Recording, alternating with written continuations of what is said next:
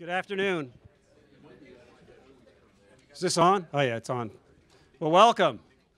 It's great to see so many people here at this wonderful event that we're going to be hosting this afternoon. My name is Dave Chanda.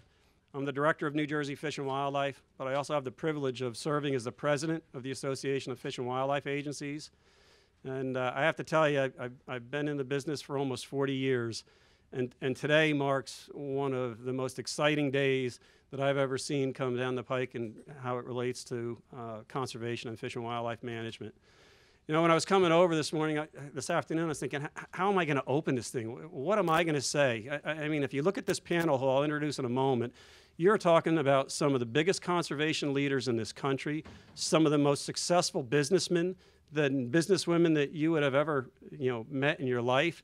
And here I am up here introducing this whole thing. And as I'm driving down Pennsylvania Avenue, I look out the cab, and here's this mature bald eagle flying right down Pennsylvania Avenue. I mean, how cool is that? And I'm thinking, that's definitely a sign for what we're doing this afternoon. I mean, I'm sure it was heading towards the river to catch something. I don't think it was going to find anything on Pennsylvania Avenue, but it was just an incredible sighting.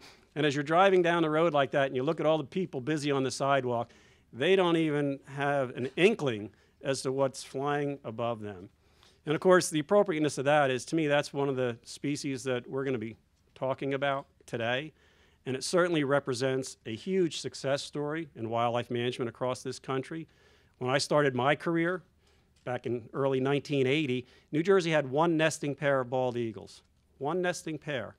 But we cobbled together the resources and the staff and the volunteers and our NGO partnerships to work hard on bald eagles. And I can tell you today, we have 190 nesting pairs of bald eagles in the state of New Jersey today. What an incredible success story, and it shows what you can do when you commit resources to something. And that's what this Blue Ribbon panel on sustaining America's wildlife diversity is going to be all about, and the exciting opportunities that are going to be in front of us as wildlife professionals to continue that kind of important work. So what I would like to do is just take a moment before I introduce the speakers and introduce the entire panel. I know some of them are here today, and I'd like you to at least raise your hand so folks in the audience can recognize you and acknowledge your great work on this. First of all, our national co-chairs, who I'll introduce a little bit more in a moment, but you have John Morris and David Friedenthal, who are our two co-chairs. They did a wonderful job. I've been to almost every meeting but one. Some folks would take a group this large and kind of consider it like herding squirrels to try and keep the opinions all moving forward in a positive manner. And you two folks did a great job, keeping the dialogue going, keeping the group focused, and keeping them centered. So thank you for that. Now, the members of this panel, you had Kevin Butt, who's the Regional Environmental Director for Toyota Motor Engineering and Manufacturing. You had Richard Childress. I know Richard is here, CEO and Chairman of Richard Childress Racing Enterprises. He's also a board member of NRA. Jeff Crane, President of the Congressional Sportsmen's Foundation. Jeff is to my left. Bruce Culpepper, the Executive Vice President, Shell America. John Doerr, President and CEO of Pure Fishing, Inc. Jim Falsnick, who's the Vice Chair of Partners for Conservation and owner of Daybreak Branch, right here in front of me. John Fitzpatrick, the Director of Cornell Lab of Ornithology. Greg Hill, President and COO of Hess Corporation. You have Becky Humphreys, the Executive Vice President of the National Wild Turkey Federation. You have Dr. Stephen Kellert, Professor Emeritus from Yale School of Forestry and Environmental Studies. Dr. Kellert. Jennifer Mull, CEO, Backwoods Equipment, Inc., President, Outdoor Industry Association. You have John Newman, Board Member, Ducks Unlimited. Mike Nussman, President and CEO of American Sport Fishing Association. And it's great that you're here. I believe you have a board meeting going on right now, don't you? Tomorrow. Awesome. Great for you. Thank you for being here. You have Margaret O'Gorman, the President of Wildlife Habitat Council. Glenn Olson, the Chair of the Bird Conservation and Public Policy for the National Audubon Society. Thank you. Colin O'Mara, President and CEO of National Wildlife Federation, to my left. Connie Parker, the CEO, 12 North Capital LLC, board member of the Teddy Roosevelt Conservation Partnership. I know Connie's here. You have Charlie Potter, CEO of Max McGraw Wildlife Foundation. Steve Sinetti, the President and CEO of the National Shooting Sports Foundation. John Tomke, the Chair, Wildlife and Hunting Heritage Conservation Council. Thank you for being here. Jeff Trandle, the Executive Director and CEO of the National Fish and Wildlife Foundation. You have James Walker, the Board Vice Chairman, EDF Renewable Energy, Board Member of the American Wind Wildlife Institute. Thank you. Steve Williams, the President of the Wildlife Management Institute. Thank you, Steve. And Bob Zemer, who's the Director of the Missouri Department of Conservation, the great state of Missouri, as I understand it. And our ex officio members were Michael Bean, the Principal Deputy Assistant Secretary of the Fish Wildlife Parks for the Department of Interior, and Ron Reagan, who's our Executive Director of the Association of Fish and Wildlife Agencies.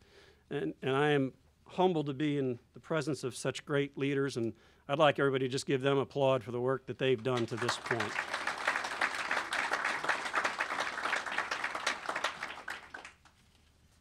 So it is now my great pleasure to kick this off, and the first person that I would like to introduce and come up and introduce to you what this panel has done and what they're recommending and where it may take us to, and that would be Governor Dave Friedenthal. He has served as the governor of the state of Wyoming from 2003 to 2011, U.S. Attorney from 1994 to 2001. He's a former chairman of the Western Governors Association and the Interstate Oil and Gas Compact. He currently is the senior counsel at Crowell & Mooring, where he works on energy and natural resources. Certainly as governor, Dave was known to be for his bipartisan, working to resolve difficult natural resource issues, helped create the Wildlife and Natural Resource Trust Fund. And I know that he and his wife, Nancy, they have 4 children. They live in Cheyenne, Wyoming. And I really enjoyed watching you work on this panel and offer your insight to things that will work and things that won't. And let me tell you, if Dave doesn't think it's going to work, he's going to tell the panel it doesn't work. So, Dave, thank you.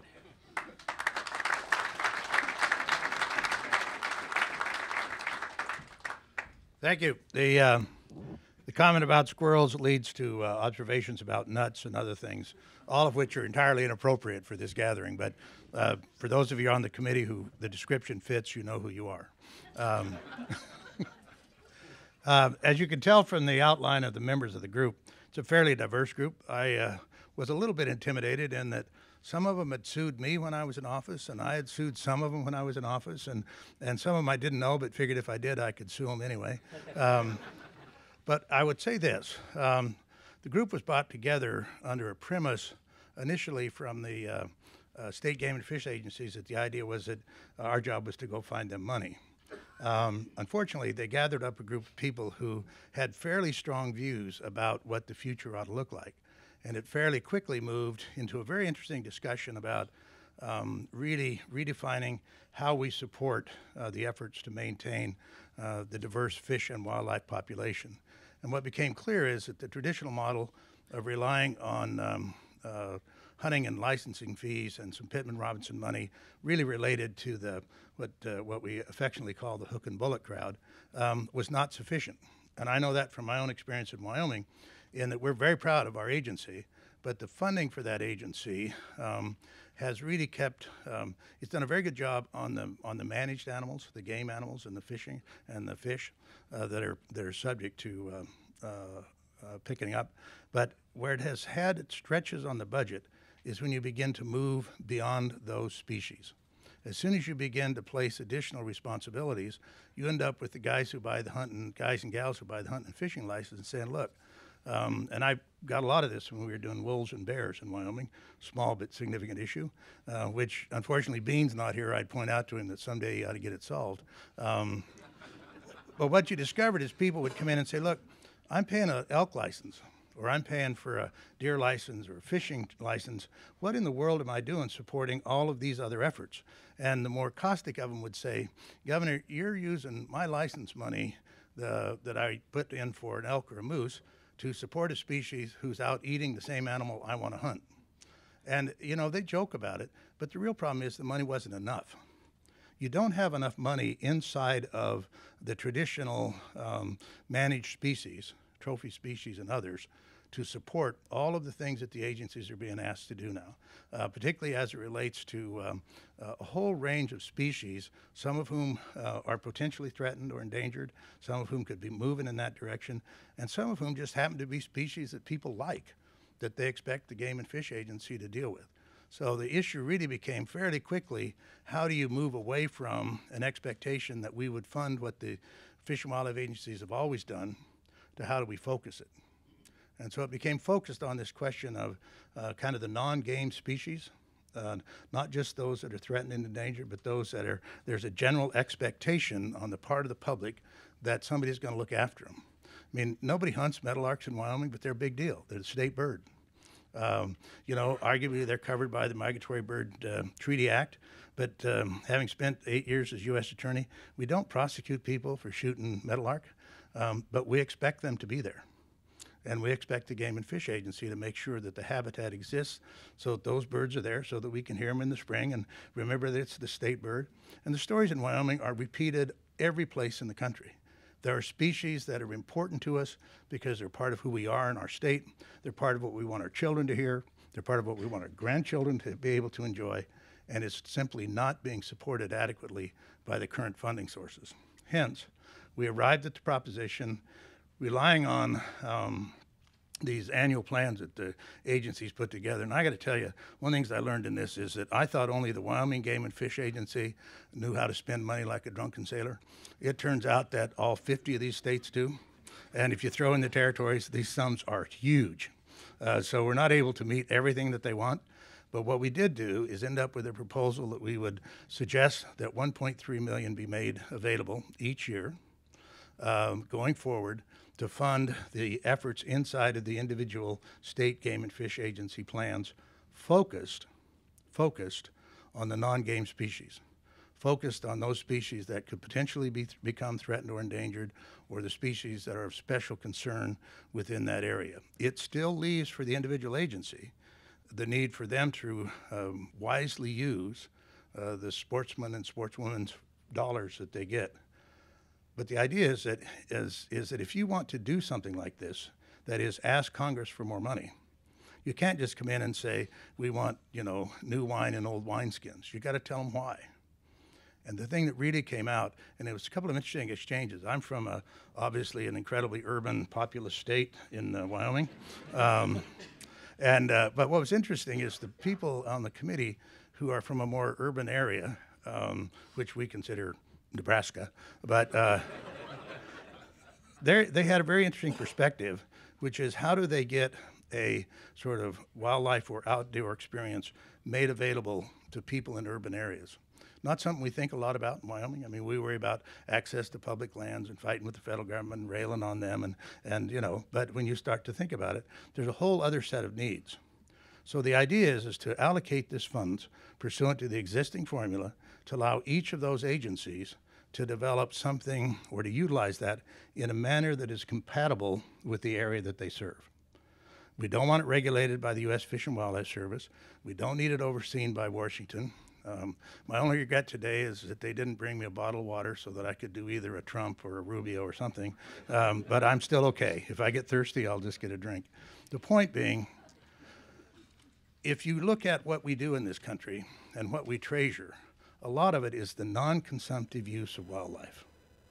If you're driving down the road out in the West, you love to see the animals. Or if you're in an urban area, and just as he was saying, you know, here comes a bald eagle.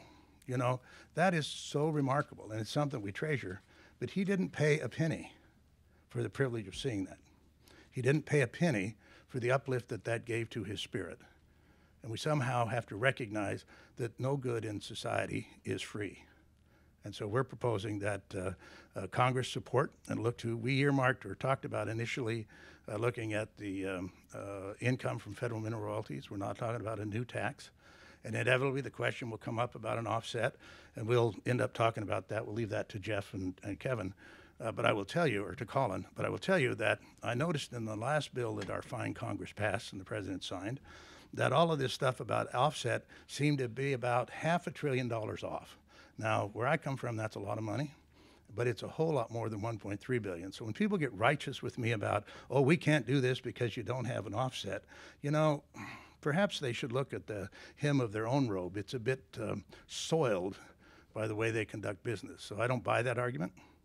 What I do buy is that this need is very real, that we as citizens need to step up and try to get it funded, and that there's a mechanism to make sure that it is utilized on the ground in the context of the particular area that will be used. I suspect in Wyoming, we're going to do things that will be different than they might do in Kansas City, it just will be, and that's okay. But the principle is sound, and the principle is that America has something to treasure. We have something to value, and we have something to pass on to the next generation, but we have to recognize that it's not free, and that the revenues generated by sportsmen and sportswomen are insufficient to meet that need, and so we suggest that we have a proposal to do that. I'd like to introduce my co-chair, the ever brilliant and eloquent conscience of the committee, John Morris, who, and the reason I say that is very specific. Towards the end of the gathering, I'd said, I don't want to do this anymore, because we'd finished and our report was done. And here comes little Mr. Conscience, Jiminy Cricket, otherwise known as Johnny Morris. And he knows, because I'd already told him what I want to do, he gets up and makes an impassioned plea. And of all things to do is to bring up your grandkids. He starts talking about your grandkids. And of course, Nancy and I now have 5, and they're the apple of our eye. And I consider that really low, really low. In part because my son just had twin boys, and our discussion now is about which of the guns they get. Now, their mother's not quite there yet with us, but she'll get there. But John, for you to do that reflects the wisdom that you brought to the committee and its deliberations. So, ladies and gentlemen, John Morse.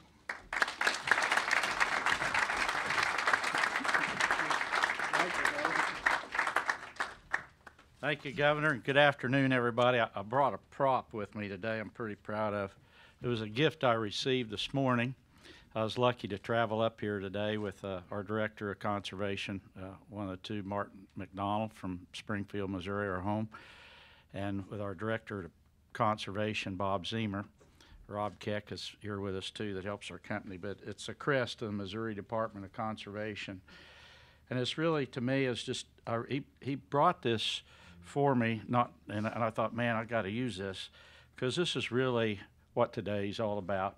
It's our state agencies and the unbelievable important role they've played in our country historically as we look to the future to manage our fish and wildlife and all of our natural resources. And our hats are off to all of you for all you do. I look around the room, I see a lot of directors here, and so when Bob was telling me that, reminded me the Missouri Department of Conservation came into being right at 80 years ago. And I thought about my parents. My mom and dad were both born in Missouri in 1911, a little town, Willard. And my dad would tell me, he said, John, my mom was our best fisherman. My dad, he loved bird hunting, quail hunting. But he said, John, in my lifetime, I've become a huge fan of the Missouri Department of Conservation. And he said, I've come to understand, reaching older period in life, how critically important conservation is. And he just told me stories, and my sisters, about when he grew up, you couldn't see any wild turkeys around home. And he never did see a white-tailed deer till later on in life. So today is really about saluting and trying to lend support to these agencies that are so important to our country and to the quality of life that we have in America. I just thank you, Dave and Ron and Governor, for your humor and for keeping us all on a straight line on trying to have some significant impact on the task we are presented with. And I join them. I just want to say myself personally what an honor it's been to be asked to participate alongside the panel members. Look out and see Richard Childers, Steve Wilson, everybody here that's a member of this panel. You folks are, without question, it was mentioned, I'll just underscore, not just your serving on this panel, but for years, many of you, how you've made conservation and managing future fish and wildlife a priority in your life. And people like Colin over there, a young man, one of the most brilliant minds I've ever been around. He could have made his career Wall Street, pursued, like most of these people, other endeavors. Maybe there's more financial rewards for them if they did so. But they chose to dedicate a lot of their life and their energy. This panel's been working now for over a year and a half, and almost every single one of them hasn't missed a meeting. They've put a lot of their time and energy and thought into trying to address the tasks we were challenged with. And I think one of the first things all of us would like to say to you here from the press and maybe legislators and other individuals that are concerned and organizations concerned about conservation, we thank you for being here today and helping to spread the word on what we are trying to accomplish here. Coming here today, it's really hard to think of anything much more important in the future of our country than the health of our fish and wildlife resources and what it does mean just to our culture and our family lifestyle and our happiness and our health. I mean, it's hugely important. And we all feel so strongly about these things. My home state of Missouri isn't the only state that has a big impact from these agencies and the tasks they face in managing fish and wildlife. When I was asked to serve on this panel, I just jumped at the chance because I've been around, you know, it's kind of our company's obligation and mine personally to be involved or try to give back to conservation. And I've been a big fan of the work the agencies do and come to realize pretty much how important that is. What I was very naive about is what the governor spoke to was the really severe hardship or almost like a crisis mode financially that many of our state agencies face to continue to be able to do the work that they do and that they've done so well. A lot of this is impacted because they're being asked to do more and more than what they traditionally were charged with, just managing like important things for game species and fish, like for fish hatcheries and managing for white-tailed deer and wild turkey, all these things. We're also caring as a country about all critters and the listing of threatened and endangered species, animals, and the costly burden of this being, given to our state agencies to deal with and to manage. It's not without a great deal of expense. And that's what was alarming to me personally coming into this, that I just was not aware of the dire straits of many of our state agencies and what they mean to us, what they mean to our country, and they're waking up. And where's their money to do all that they've done in the past, plus what we're asking them to do and what is important for us to do as a country going forward in the future. So, and you look at historically a lot of the funding, where it's come from for these agencies. In our home state of Missouri, we have a design for conservation. Our department receives funding from a general revenue sales tax statewide that our citizens voted quite a few years ago. They felt conservation was so important, we voted in a tax that was earmarked 1/8 of 1% of general sales tax that goes to our department, and that generates about $100 million a year to help them do their work, plus or minus, but it's significant. But today, looking at funding, it's not very easy to go raise and ask people are they going to vote to have another tax or to pay another tax. Another source of traditional source of funding for most of our state agencies, as the governor mentioned, but just to underscore it, it's been an excise tax that a number of people aren't even aware of on all sporting goods, principally hunting gear, fishing gear, 10 or 11% federal excise tax that goes back to our states. And between that and just the sale of hunting and fishing license, that has represented and represents today a very significant part of our state's funding to do their work. And it's just not enough. It's just not enough, and we can't rob away from the game species to take care of non-game species. So I think the panel's main task that we were all charged with is trying to find a solution, a financial solution to this, so we could put in place more permanent, long-term funding to support this important work of the states. And I think the good news is, as we see it, though it's a challenging task, there are some savvy people on this panel that deal with legislation, work in Washington quite often, that have a realistic approach to this in the government. And the panel has identified, and we're recommending that kind of an allocation of a tax that's already being collected, an energy tax, energy exploration tax, a portion of that be allocated for our states to help manage these species. And Colin and others can talk to that, but we think if we, with your help, can get the word out, it's a very wise use of these funds that are already being collected. And we're just grateful to everybody for being here with us today. It's been an honor to be a part of this, and we think we're on the verge of something that's so needed here, and there's a simple, straightforward answer at hand. So thanks for your help. We'll get her done. Thank you.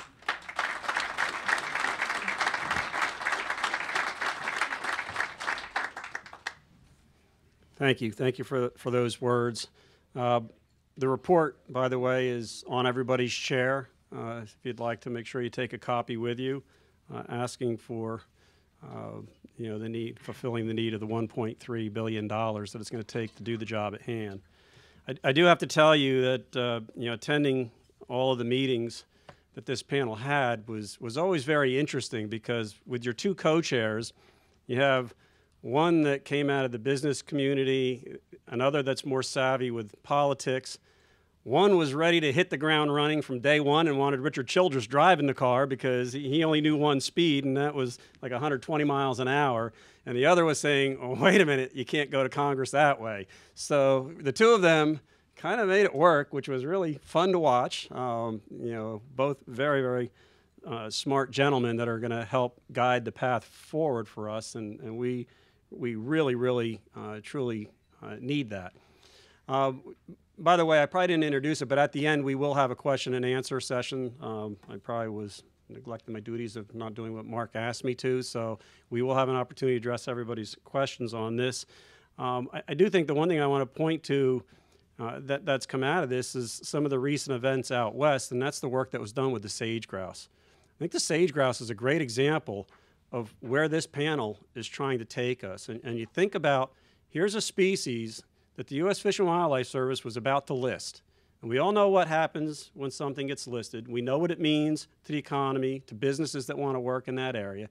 And you take a look at what happened when those western states all got together with the energy folks, oil, wind energy, with the NGOs, with the state partners, raised a tremendous amount of money and put huge, large landscape level conservation on the ground to at least start us back in the right direction on sage grouse. And as a result, the U.S. Fish and Wildlife Service did not list sage grouse.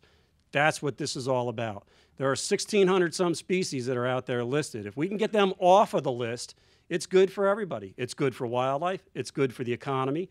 It's good for the people that want to do something on that land, whether you want to build a house in the right location. It's going to be a great thing to happen. So we need to get more species off the list and stop it from happening. I need that 190 nesting pairs of eagles in New Jersey, because one pair was a real pain in the butt to try and protect and manage and keep there forever. Now 190 pair, we're in pretty good shape, and that's where we need to take this to. So how are we going to get there, and what are some of the opportunities? And two of the panel leaders that have had some really great insight on where we can take this or how we get there are both Jeff Crane, who's the president of the Congressional Sportsmen's Foundation, and Colin O'Mara, who's the president and CEO of the National Wildlife Federation. And I think next on the agenda, I believe those two are going to tag team us and just give you some thoughts on opportunities that they see out there. So Jeff, Colin, thank you.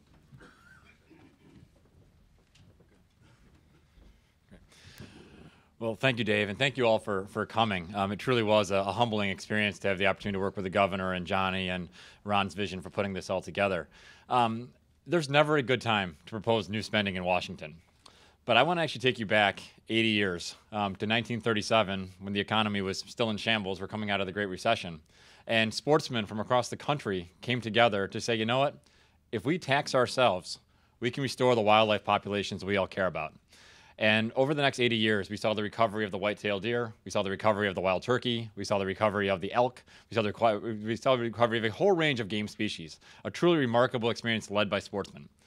Now, the problem is that 20 years later, they actually figured out that you could do the same thing for fish. So Dingell Johnson, a piece of legislation that created a small excise tax on fishing tackle to allow us to fund conservation of fish. The problem is we don't actually hunt or fish most species in this country. So we never actually funded the rest of the puzzle. So you have all kinds of fish, wildlife, native plants that really don't have any kind of funding at all. And so we were charged with trying to figure out, given the current political dynamics, what are solutions that could actually address this overwhelming need? And fortunately, state agencies across the country have developed very detailed plans for how they would go about conserving wildlife species across the board to protect the full diversity. The problem is there's only $40 to $60 million a year allocated for all 50 states and territories in DC together to share for those purposes. And so you're only able to conserve a small number of the total species that are at risk. And there are thousands of species that are at risk. And so Jeff and I have spent a lot of time with our teams over the last few months talking to Republicans and Democrats. And the interesting thing is that when we start talking about the need, no one on either side is pushing back. When we start talking about why it makes sense to do collaborative, proactive, voluntary measures on the front end at the state level, rather than having expensive emergency room recovery actions on the back end that are much more restrictive and much more costly, folks get it. Now, there's questions about where the money's going to come from, but as the governor said, if you can pass any kind of tax cut without paying for it, I'm not sure why we can't figure out innovative ways to pay for things like this. But the message that we're delivering is not only can we save thousands of species with this level of investment, not only can we start pulling folks together to find collaborative local solutions rather than litigious solutions that wind up in the courts for decades, but we can also create a lot more regulatory certainty because folks won't have to worry about potential listings because fish and wildlife populations will be more abundant. And we can have a stronger economy to support the $650 billion, billion-dollar outdoor recreation economy, of which Bass Pro Shops is obviously a huge part. And so you put those pieces together, I don't care if you're a Republican or a Democrat, I don't care if you're from the West or the East, that's a home run. So the idea of having a stronger economy, a healthier environment, healthier species, and getting more kids outdoors, because we have a crisis right now in this country where folks aren't connected with nature. What better way to connect kids with nature than having species kind of repopulating the landscape? And so we were in offices this morning talking to Democrats and Republicans. We're going to let those members announce for themselves their support of this in the coming weeks. But the support has been pretty strong. And I think it's because there's this conservation piece that's really just been lacking for 80 years since we started this conversation with Pittman Robertson and then with Dingell Johnson. This is the third piece of the triangle. And if we can get this piece done, we will do incredible things for wildlife. And I can't say enough about my good friend Jeff Crane here, the head of the Congressional Sportsman Foundation, who's been working hard in some very tough terrain right now. And folks, they don't want another program. They don't want, any more spending.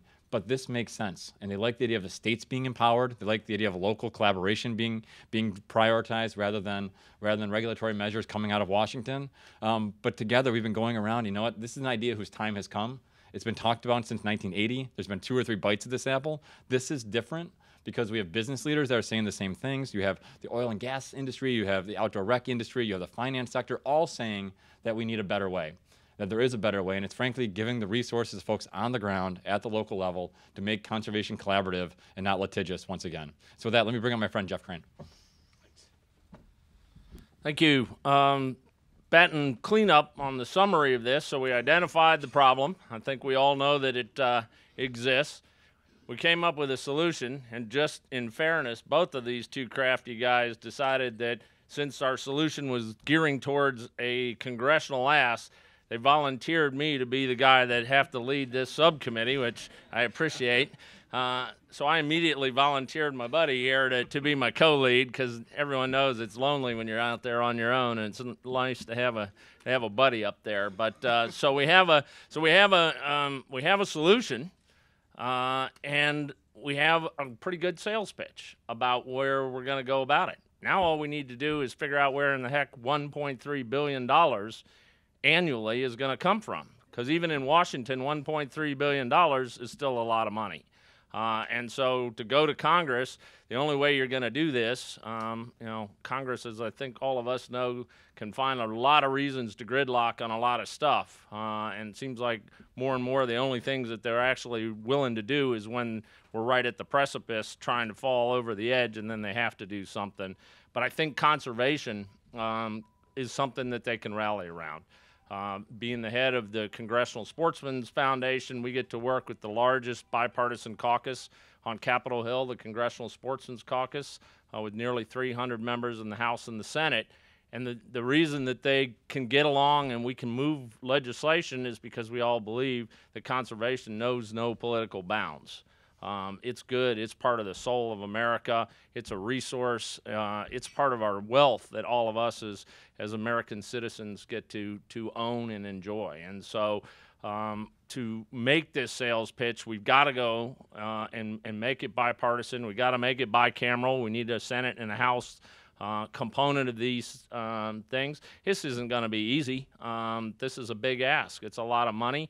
We've identified a revenue source which doesn't involve new taxes, but for the fiscal conservatives in particular, they're looking at that money being redirected away from deficit reduction to go into specific programs. But we're selling it on federalism. We're selling it on an investment that's going to save taxpayers money, which resonates really well. And as Colin has correctly said, we're really close, I think, to getting a handful of these members in both the House and the Senate to say yes. We don't want to steal their thunder, because I think if they're going to introduce the bill, they ought to have the ability to have that opportunity. And we're going to work it. And we're going to work it this Congress, and we're going to use all of us, whether you're like me and like a fishing rod and a shotgun, or whether you're just riding a bike or paddling a canoe. These are all our great outdoors, and we need to get ahead of this train and get this sorted out. And Congress is the only way that we're going to be able to do it, because of the size of that dollar nut that needs to be invested in this, and that's what we're going to sell. So we're all going to be looking to all of you. This isn't the first time we've done this. We came really close to passing something called the Conservation and Reinvestment Act 15 years ago, really close, which was along that had some of these same tenets to it. State wildlife grants are passed. The Teaming with Wildlife Coalition that's here in town, 6,000 groups from consumptive to non-consumptive getting together and rallying around this. So we've got the groundswell, we've got the grassroots supports. We're going to work with some of the other folks in the room to motivate Congress, and I think we can get it done. So with that, Dave, I think I'm covered our part here. Thank you.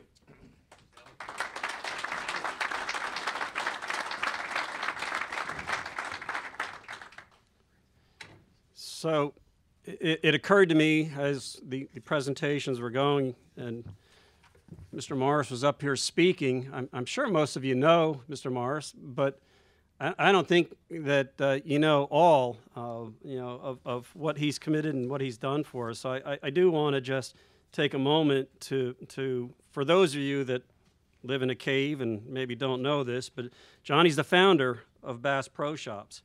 And he started that business. This is incredible to me. Started that business as a small tackle shop in his father's liquor store in Springfield, Missouri. And now, today, his stores are visited by more than 116 million people a year. 116 million people a year. Think about the outreach opportunity right there. My goodness. Johnny's also the founder of Tracker Marine Group, which has produced the #1 selling brand of fishing boats for more than 35 years. And I think more relevant to the conservation story that we're talking about today, he's deeply committed to conservation, and he's the past recipient of the Association of Fish and Wildlife Agencies Citizen Conservation Award, which is the highest honor that we give to somebody like that. Very humble person, and I don't think that was brought out in his comments to us, so I think that certainly helps put it a little bit into perspective for us. So thank both Johnny and Dave for your leadership in getting us to this point. This also brings us almost to the point of question and answer, but I do want to make one short announcement. you know, I serve on the executive committee of the Association of Fish and Wildlife Agencies. There are about another 13 directors that do so. We huddled together at a meeting last week, and we've reworked our budget, and we have instructed Ron to jumpstart this event or this attempt. We're going to put $125,000 right out front so that we can hire a program manager. We know that there are still a whole bunch of Blue Ribbon panel members that want to kind of, you know, stay engaged with this and help us move forward. So we're going to circle back with those folks to figure out what this campaign looks like. Who do we need to bring into this campaign? Is it going to be just a lobbying effort? Is it a coalition building? And, you know, that's going to get us started. And we know that's just the starting point. We know that we've got a lot of NGO partners out there that are going to also bring both time and resources to the table. And, you know, Director Zemer and I are also personally beating the living daylights out of every other state director in the country to make sure they bring forward more resources so that if we're going after this, let's go after it and make sure we're doing it right. So, you know, we're going to get out of the gate quickly. We're going to bring that person on. We're going to circle back with all the professionals that have some really good ideas on how we make this happen. We'll certainly be soliciting the advice of our co-chairs and both Colin and on Jeff on how to make this happen. But I think we're at a good place. I think we're at a good time. I think from, you know, just what it means economically to, if we're successful, it's money that is going to be wisely invested by our government if we get there. So with that, I want to thank everybody for attending. I want to again thank the panel members for all the time that you put into this, our two co-chairs who did such a great job, you know, leading the effort to bring us to this point. We really enjoy seeing so many people here. There is another event at the Hart Building tonight, 6 o'clock, Ron, that you're more than welcome to come join us as we celebrate what's in front of us. Like I said, this is something that only comes around once in the career of many of us as respective professionals in the field of wildlife management. We need to go at it with everything we've got to make this happen. So with that, I want to thank everybody for coming, but we will now go into questions and answers from anybody in the audience that might have, or if there's a member of the panel that would like to offer some comments before those questions come, we would welcome it.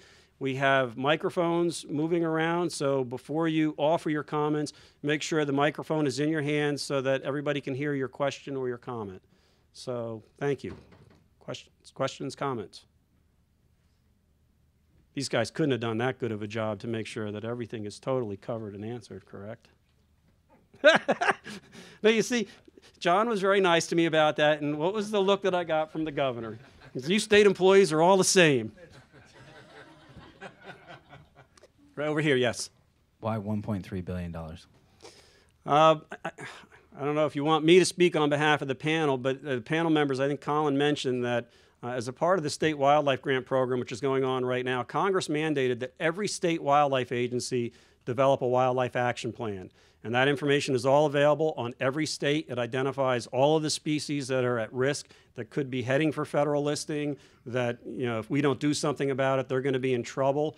And, you know, that represents probably about 2/3 of what it would take to implement all of those action plans across the entire country. Hi, Tom Bigford, American Fisheries Society. I appreciate the conversation, the focus on avoiding or delisting, trying to manage those 1,600 species that are already listed. But I think avoiding listings, like what happened with sage grouse, is almost a stronger story. Are both the protection and the restoration going to be given equal consideration here for the 1.3 and for the activities? As you might imagine, I have some opinions on sage grouse. Yeah, you were afraid of this, weren't you? Most of which I'll keep to myself. Much of the emphasis is on this question of avoiding listing, because the delisting process is nearly impossible. I mean, I've been through it with grizzlies and wolves.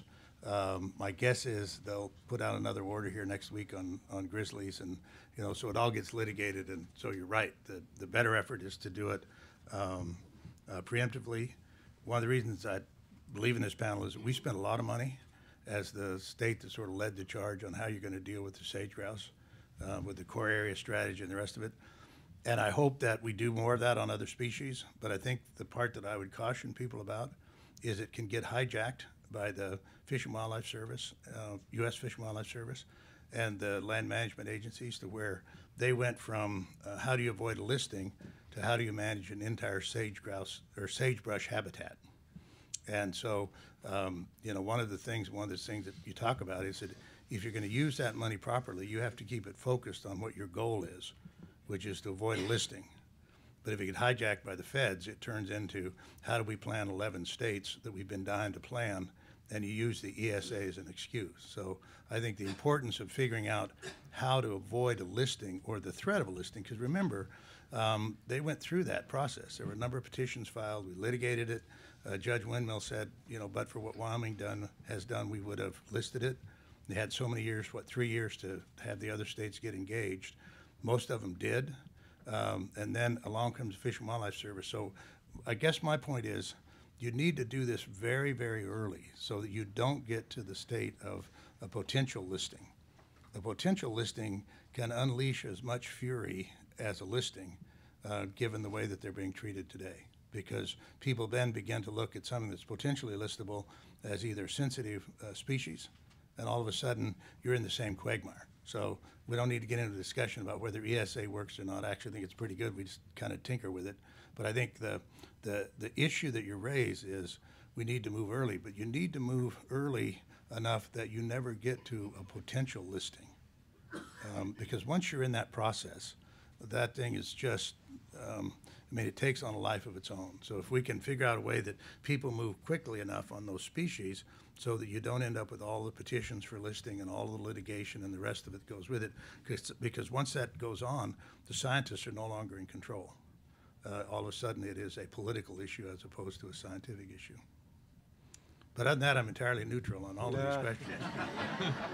Any other? Just one quick follow-up.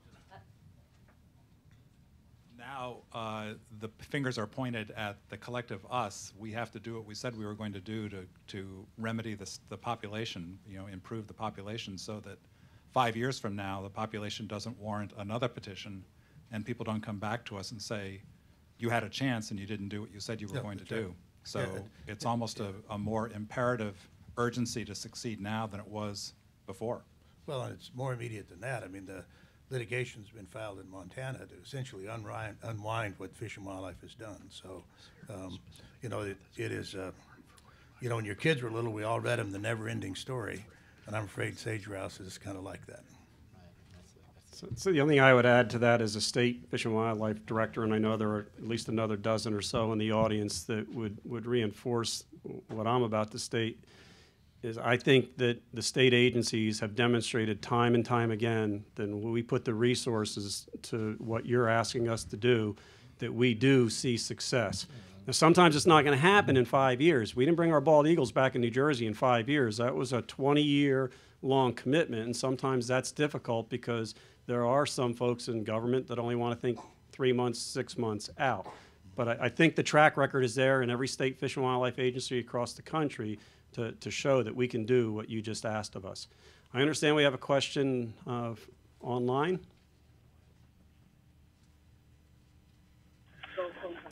We do have a question from Paul Smith from Milwaukee Journal-Sentinel. Please proceed.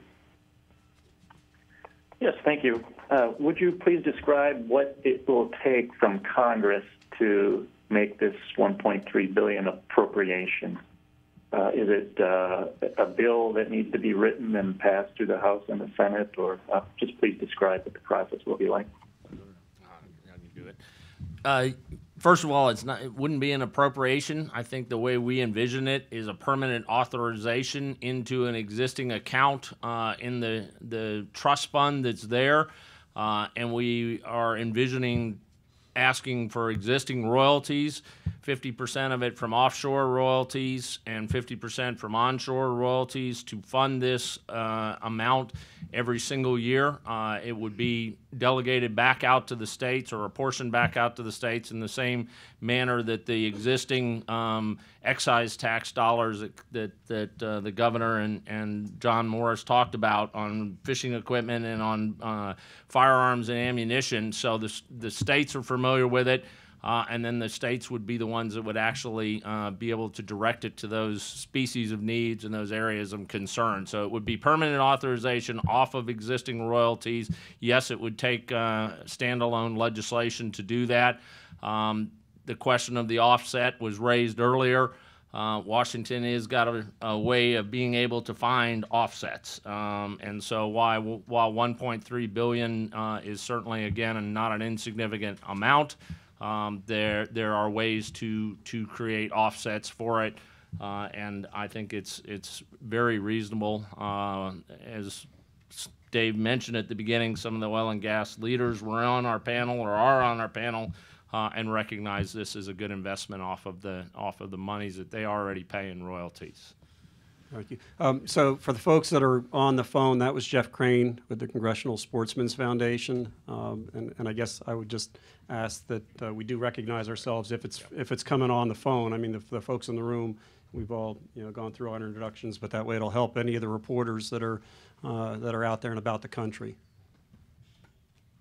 Other questions?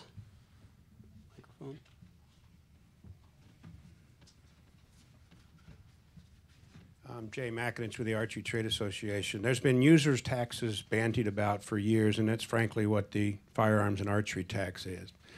The thing that I think within the industry, and John knows this, that gets talked about a lot, is the vast majority of hunting equipment is not taxed. People don't know that. Blinds, in our case, blinds, street hands, camo clothing, boots, a lot of the stuff that is sold in stores is not taxed.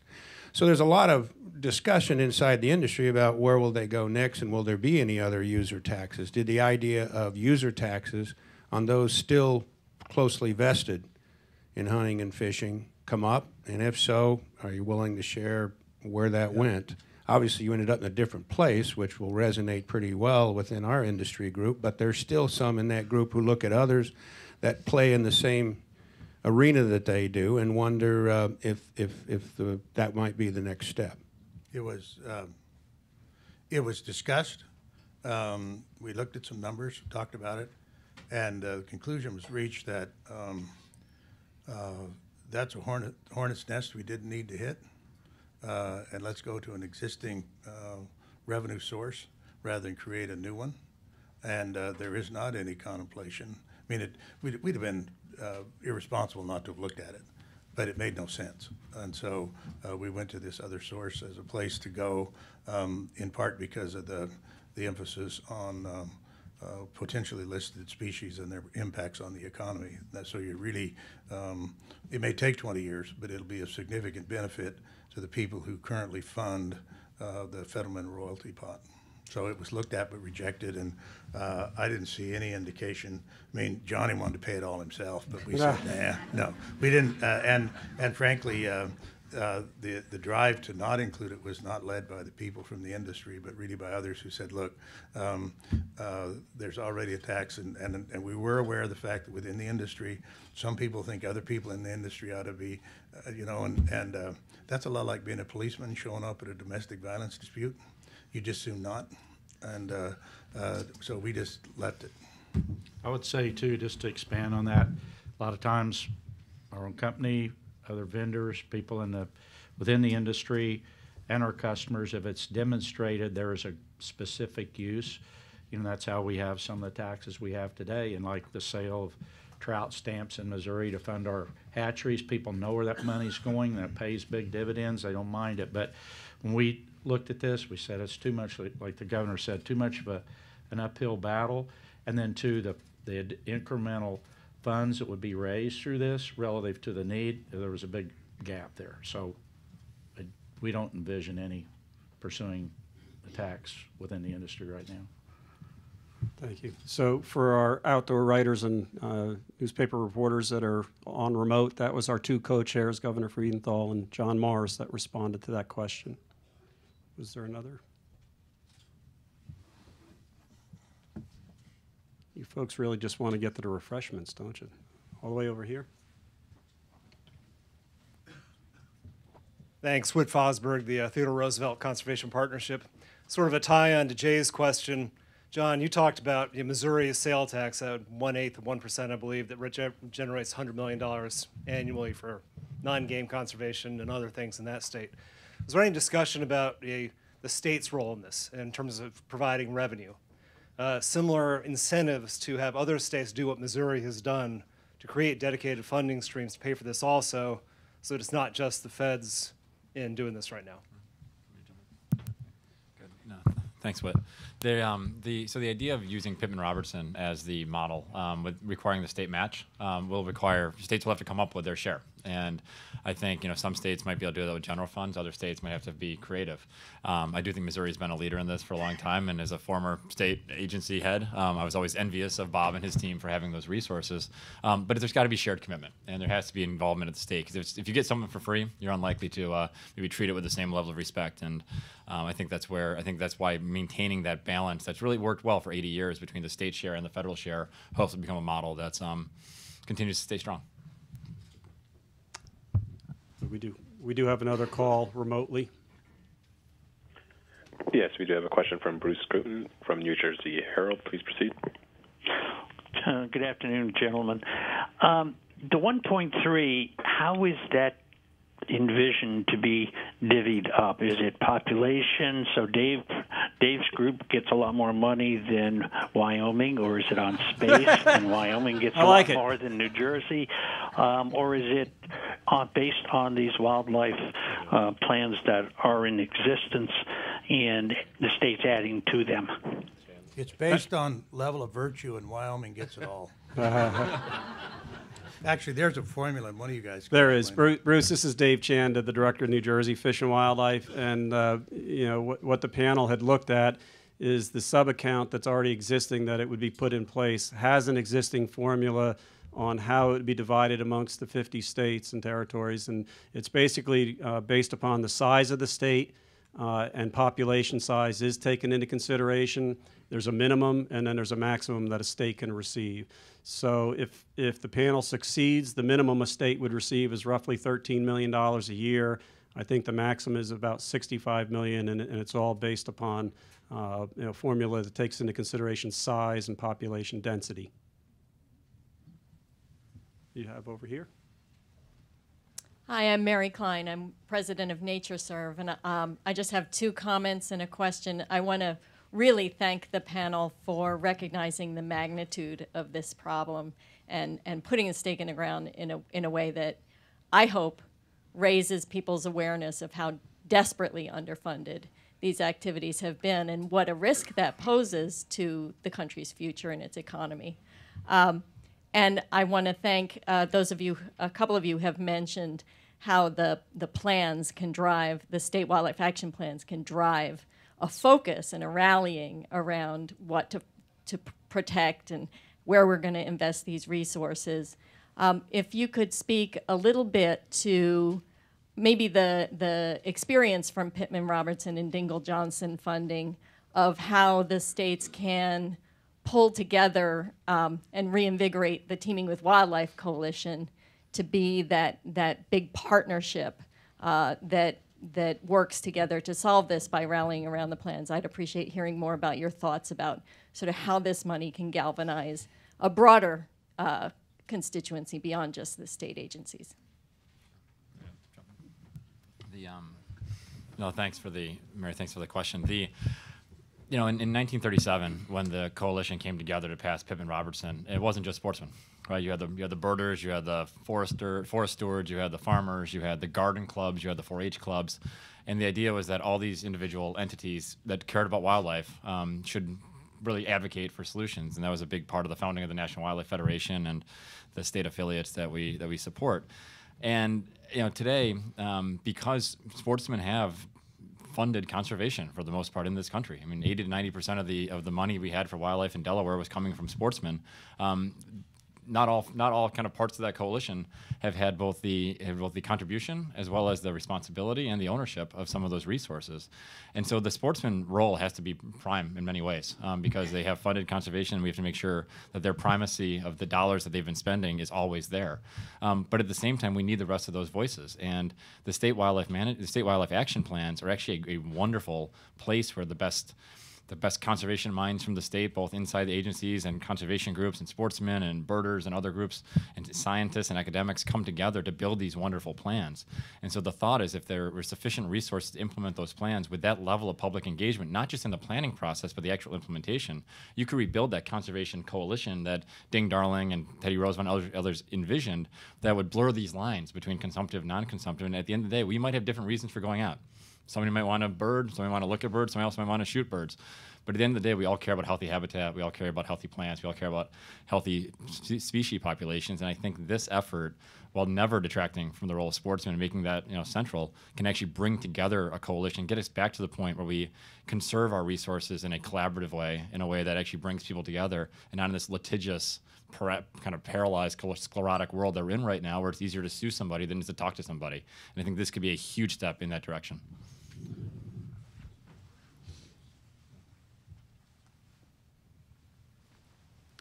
Hi, I'm Ken Parada. I'm the conservation editor for NWTF and Turkey Country Magazine. And just a question about the $1.3 billion. How is that money being used today? Is that just general treasury money? It's so, you mentioned deficit reduction, so it's not fenced or anything. So. There's about $12 billion annually that comes in from a combination of the different royalties onshore and offshore. That's just going into the general fund. That money is earmarked for general fund to the Treasury for deficit reduction. So that would be 10% of it or so is what we're talking about, and trying to take that and redirect it. A lot of that money is not even being invested today. I mean, spent today, the 1.3, to address these issues we're talking about. It would be some incremental money, part of it for preventative medicine to avoid these listings and other issues.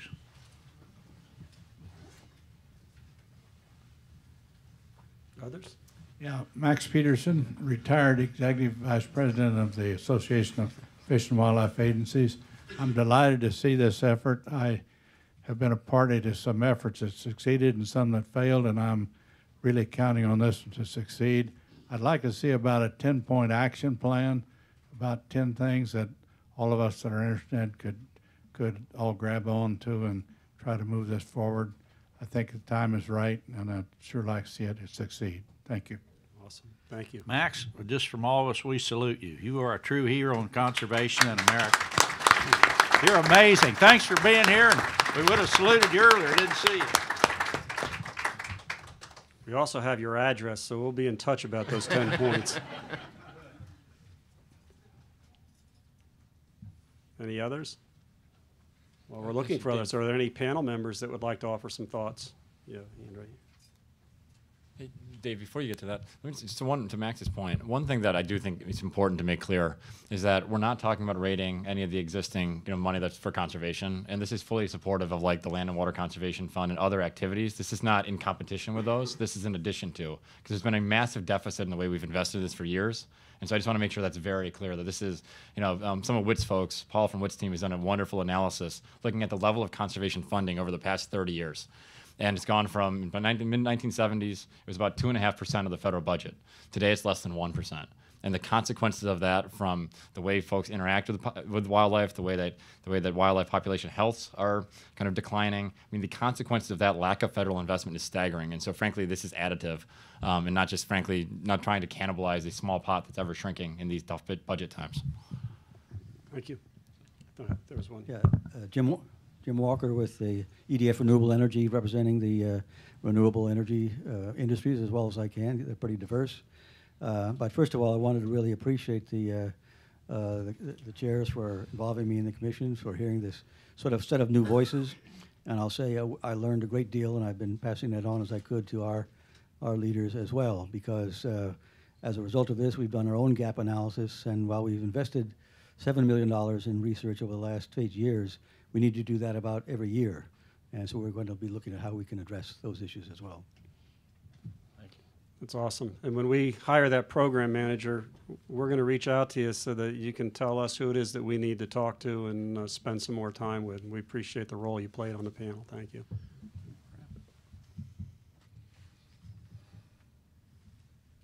Nothing else on the phone?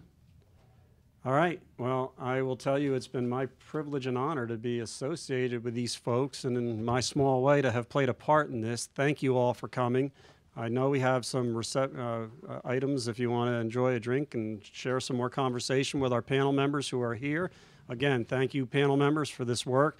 Thank you to our co-chairs. What a great job. And now the work begins for us. Let's get her done. Give the website for on the phone for people to get the report. What is the website? You can go to the Association of Fish and Wildlife Agencies website at fishwildlife.org, and the report will be online for those of you that are on the call. Okay. Thank you all for coming. Appreciate it.